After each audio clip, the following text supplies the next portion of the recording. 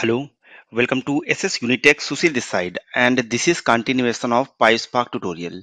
So in this video we are going to see how we can replace the null values. So in the last video of this video series we have seen about the is null and is not null function. So by using the is null and when clause we have seen how we can replace the null values. So here we are having these two functions by which directly we can replace the null values. So PySpark provides data frame which is for the fill.na and fill function. So these two functions can be used for replacing the null value. So let me quickly go inside the browser and we'll try to see in practical. So here we have this data frame which is df and it is containing the values for the sales order. And if we can go inside the output of this data frame, then we can see for the item code and item names we are having the null values. So our requirement is we just want to replace all these null values by na. So how we can replace it? So for that simply we can use data frame which is df dot, then here we can use na dot, then we have function that is the fill. So by using this fill we can simply replace null with na. Let me put this in one of the data frame that is df1, and let me see this df1 and execute it.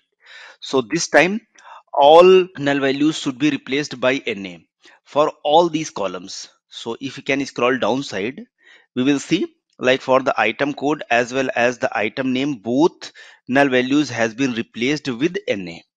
So our requirement is we don't want to replace the null value from the item code. We just want to replace the null value from the item name column only.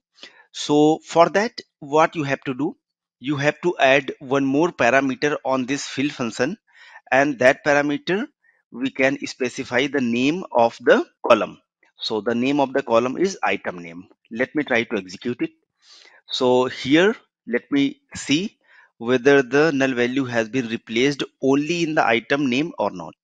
If you can go in the downside, we can see here we have na, that is replaced, that is null has been replaced with the na, and item code is still having null.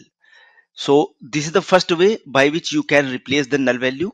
You can also specify the multiple columns here. So we can add comma, and after that we can add the second column, that is the item code. Let me try to execute and we'll see. So if you can scroll down, then null value should be replaced in item code as well. So this is the first way by which we can replace it.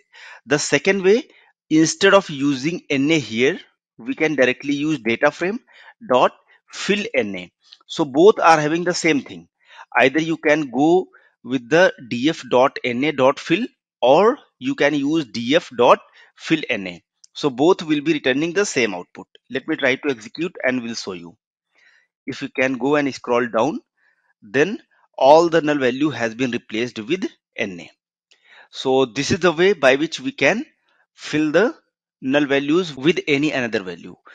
If we are not going to specify any parameter, then all the string type of the column will be going to replaced if that is having null with na. So here we have item code and item name only, so that is replaced with na. I hope guys you have understood how we can use the fill na and fill function. Thank you so much for watching this video. See you in the next video.